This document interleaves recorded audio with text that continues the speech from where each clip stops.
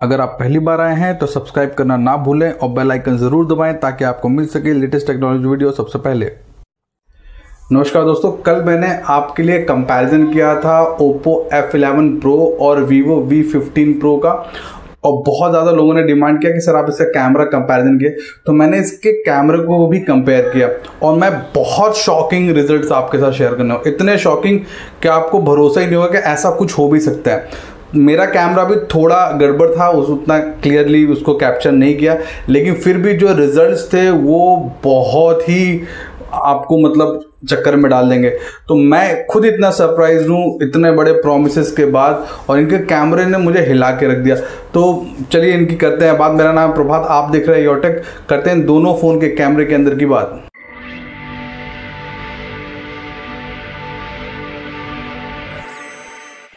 दोस्तों मैं आपको पहले से बता देता हूँ, मैंने ये जो कैमरे का कंपैरिजन किया है ये मेरी जो खुद की मोबाइल शॉप है उसमें किया है, और उसमें मैंने जानबूझकर इसको एक्चुअल कंडीशंस में, ताकि आपको दिखाई दे एक्चुअल कंडीशंस में कैसा होने वाला है, हम जैसे बाहर जाते हैं कैसा कैमरा हमारे साथ परफॉर्म करने वाला, उसको कैप्चर करने के लिए मैंने इसको लाइव रिकॉर्ड किया था। तो इसमें क्या कुछ समझ में आया मैं आपके साथ सब शेयर करने वाला हूँ। सबसे खास बात तो यह है जो आपको ध्यान देने की है कि मैंने दोनों को आजू बाजू करके कंपेयर किया, मतलब दोनों में एक्चुअली क्या कंपैरिजन में डिफरेंस समझ में आ रहा है वो उसके साथ। क्योंकि देखिए बहुत सारे यूट्यूब चैनल्स ने, बहुत सारे लोगों ने जो स्पॉन्सर्ड वीडियो बनाते हैं, इसकी पूरी पोल खुल गई।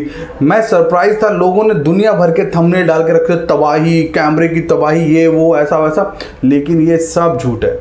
और ये इतना बड़ा झूठ है कि आप सुन के चक्कर में आ जाएंगे। तो चलिए जल्दी से देख लेते हैं क्या है ये।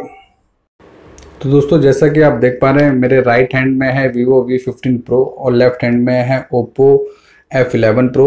इनको कर लेते हैं अनलॉक और मैं आपको बताता हूँ ये दोनों के दोनों कैमरे का मैंने कंपैरिजन किया था। तो मैं कोई स्पेक्स की बात नहीं करूँगा, सीधे कैमरे पे आ जाते हैं। तो मैं जैसा कि मैंने बताया, मैं अपनी खुद की शॉप पे ये कर रहा हूँ रिकॉर्डिंग, और मैंने एक लड़के से थोड़ा असिस्टेंस मांगा। आप देख सकते हैं जब मैं इसको ध्यान से आपको दिखाता हूँ तो आप देखिए इसकी जो ओप्पो का जो लो लाइट कैमरा है, आप देखिए कितना डल आ रहा है, जबकि वीवो का काफ़ी ब्राइट लाइट में आपको दिखाई दे रहा है। आई एम रियली सॉरी अगर आपको मेरे कैमरे कैप्चरिंग में थोड़ी दिक्कत दिख रही होगी।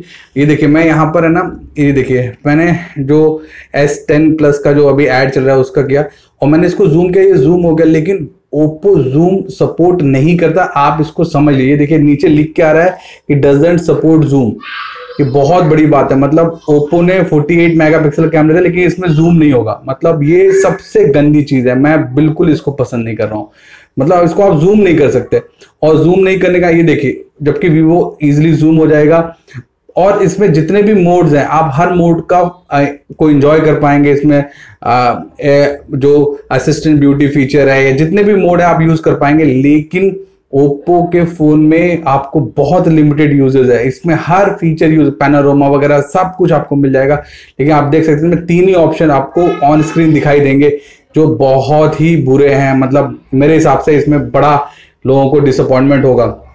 अगर मैं इनके सेल्फी कैमरे की बात करता हूं तो सेल्फी कैमरे में एक बहुत बड़ा डिसअपॉइंटमेंट जो मैंने देखा वो यह है कि सेल्फी कैमरे में आपको ओप्पो में 16 मेगापिक्सल मिलता है और इसमें आपको 32 मेगापिक्सल मिलता है वीवो में, लेकिन 16 का डबल, मतलब बिल्कुल सही है।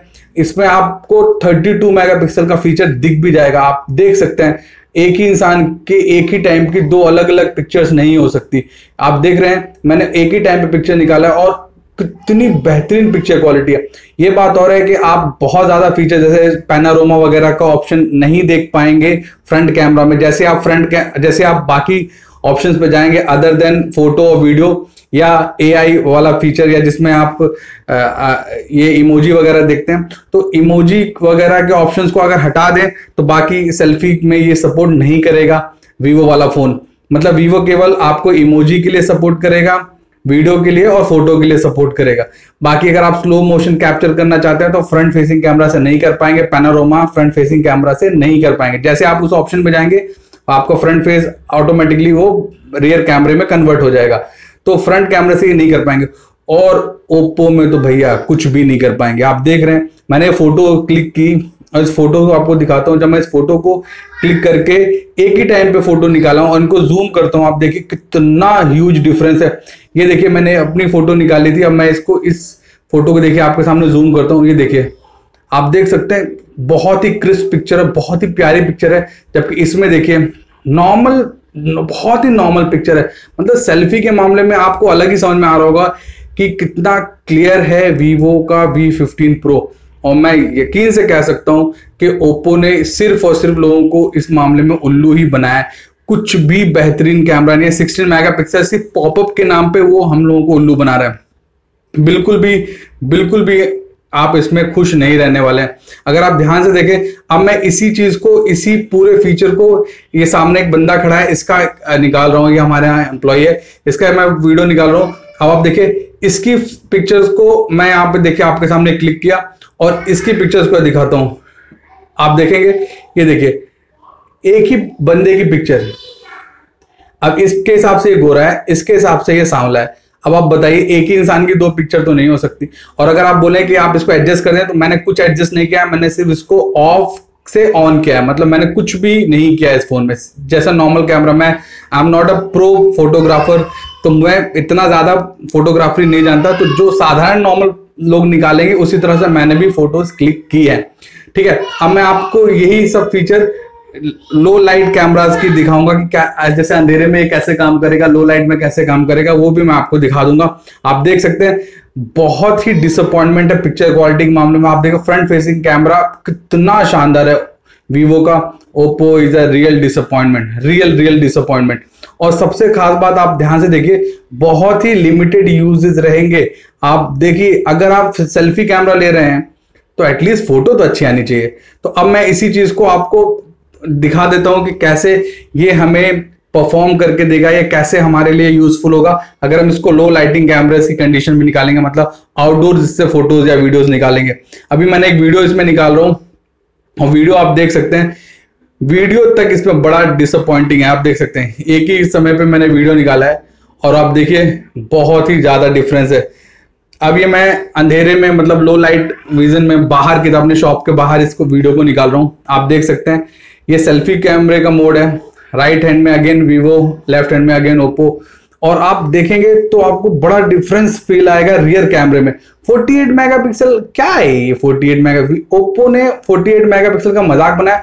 और मैं स्ट्रिक्टली बोल रहा हूं, आप लोग कभी भी यूट्यूबर्स के व्यू पे मत जाइए। कई यूट्यूबर्स ने इतना ऐड किया ओप्पो F11 Pro का, अरे तबाही है, ये है वो है। आपके सामने तबाही है, देख लीजिए। ओप्पो ने बहुत डिसअपॉइंट किया। 48 मेगापिक्सल का आधा भी नहीं लग रहा है, 24 मेगापिक्सल भी नहीं दिख रहा है। ये लिटरली मुझे लग रहा है कि 12-13 मेगापिक्सल से भी कम होगा। पूरी वीडियो आप देख सकते हैं। ऑल्दो मेरा कैमरा भी उतना काम नहीं कर रहा है, थोड़ा ये हिल रहा है क्योंकि वो बंदा नया है जो इसको होल्ड करके रखा है कैमरे को। लेकिन आप देख सकते हैं, आपके सामने की बात है। ये देखिए मैं पूरा आपको दिखा रहा हूँ, पूरे मोड्स इसमें चेक कर रहा हूँ, लो लाइटिंग कैमरास कंडीशन में कैसे बिहेव कर रहे हैं। Again I am sorry for that moving camera, मेरा कैमरा मैन थोड़ा अच्छी तरह पकड़ नहीं पा रहा है फोन। और ये देखिए मैंने फोटो निकाली है एक ही टाइम पे, एक ही जगह की, और कितना ह्यूज डिफरेंस है, कितना ह्यूज डिफरेंस है। ये देखिए, ये देखिए। तो मैं फिर यही कहना चाहता हूं दोस्तों कि मैं किसी का अच्छाई या बुराई नहीं बोल रहा हूं, लेकिन अगर आपको कैमरा लेना है, हो सकता है कई लोगों को मेरी बात पसंद ना भी आए, अगर आपको अच्छा कैमरा का फोन लेना और आप इन दोनों के बीच चूज करने की सोच रहे हैं, तो आंख बंद करके आप वीवो की तरफ जाइए। कल मैंने ओप्पो का बेंड टेस्ट भी करने की कोशिश की। मुझे लगा कि ओप्पो थोड़ा सा मोटा है तो शायद ये बेंड सर्वाइव कर जाएगा, बट जैसे मैंने उसको हल्का सा मोड़ने की कोशिश की, उससे चिटपिट आवाज आने लगी। मैं समझ गया तुरंत टूट जाएगा। मतलब अगर दोस्तों आपको ये वीडियो पसंद आया हो तो आप मेरे चैनल को लाइक करें, सब्सक्राइब करें, शेयर करें, बेल आइकन दबाना ना भूलें ताकि आपको मिल सके लेटेस्ट टेक्नोलॉजी वीडियो सबसे पहले।